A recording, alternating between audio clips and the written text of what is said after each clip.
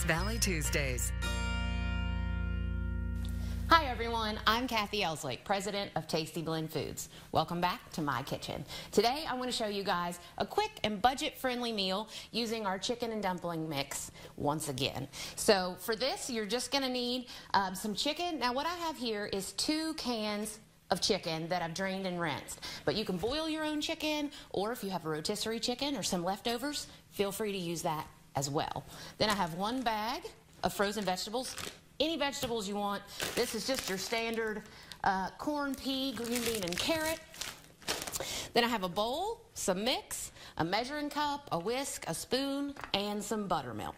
Now to get started, we have to get a pot over on the stove with 4 cups of boiling water, and we're going to start by making our gravy mix. This is all going to come together super easy, and it's going to be perfect for these cold afternoons. Now that we have our water up to a boil, we want to go ahead and get our gravy mix in. Now, remember that our bags are labeled step 1, step 2 inside of our box. We're going to use step 2 later. We don't need that right now. So the first thing we want to do is open our gravy and whisk it into our boiling water to try to get it as smooth as we possibly can. Once we get it all whisked in there, we're going to dump in our chicken. And we're going to dump in our mixed vegetables. And then we will bring this right back up to a boil. It's going to take probably 5 or 10 minutes to get this back up to a boil. And while this is happening, I'm going to go over and get our dumpling mix ready from step 2. This has been boiling for about 5 or 10 minutes. Our chicken is nice and hot. Our vegetables are nice and hot and cooked through. And so I'm just going to dump it right into my casserole dish. Kind of spread it out a little bit. And then I'm going to go in with step 2 of our dumpling mix. So I'm just going to put the mix in a bowl.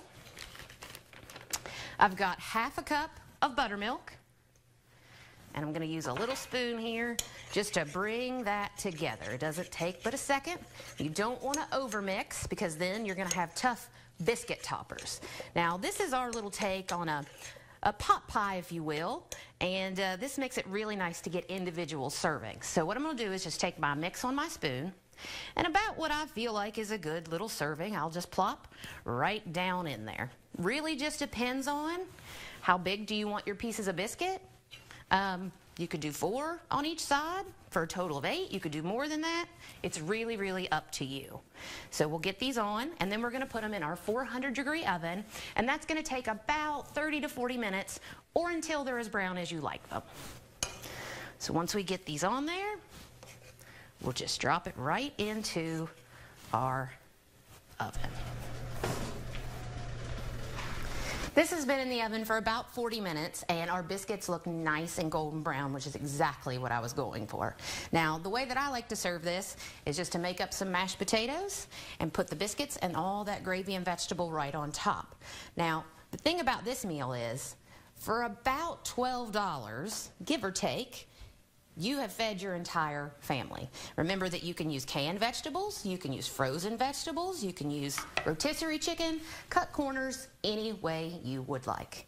Remember that you can find all of our recipes on our website, tastyblend.com, and nobody has to know that it came from a mix.